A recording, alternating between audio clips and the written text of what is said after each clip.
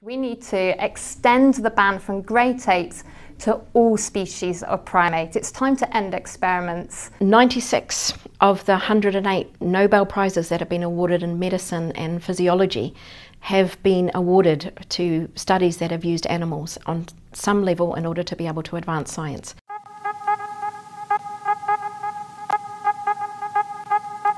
Experiments on primates happens in universities across the UK. Primates are only used in the UK when they are the most appropriate species for the questions that we're wanting to address with the scientific research that we're undertaking.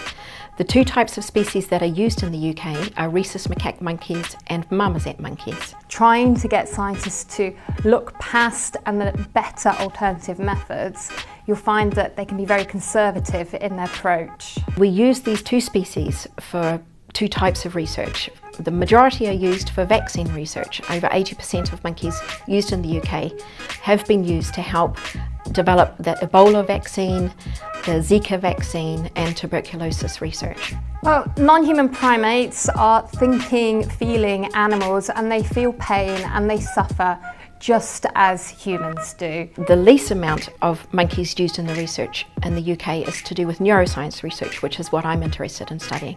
And for that we're using macaque monkeys and marmoset monkeys because they are the least species appropriate for the human condition to be able to understand how the human brain functions. Treatments that are studied in the UK relate to anxiety disorders, to depression, to schizophrenia, and also to neurodegenerative disorders like dementia, Parkinson's disease, and motor system dysfunction that's related to spinal cord injuries. There is no rhyme or reason for continuing to use primates in this way. They are fundamentally different to us. There's biochemical differences, physiological differences, metabolic differences, which really means that they are not representative of human diseases. In the UK we work to the very highest standards in terms of animal research and welfare.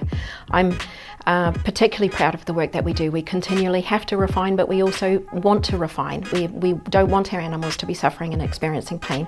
We want them to be as happy and healthy as they possibly can be in terms of the research that we do, so that we're collecting good data in order to be able to get reproducible and reliable results to be able to come up with developing and advancing our understanding of how the brain works. It's not just the procedures that cause this pain and suffering, and these are experiments that are regarded by the Home Office, which regulates experiments on primates, as severe, so they call severe pain, distress and suffering.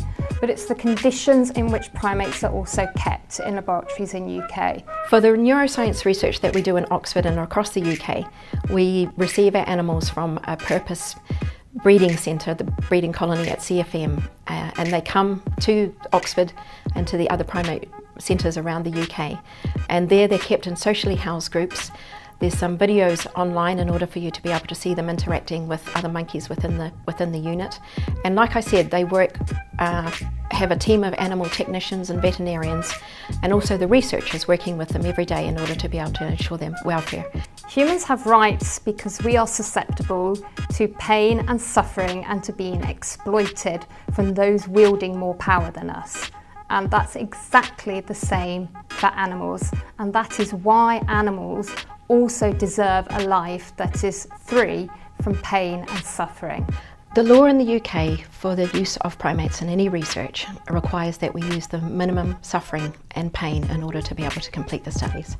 So I work on a daily basis with a team of animal technicians and veterinarians who are employed in the primate unit in order to be able to ensure that the primate's welfare is at the maximum and the pain is reduced. And in order to be able to produce excellent research results, we need animals to be in the best possible state of health and welfare in order to be able to get good science.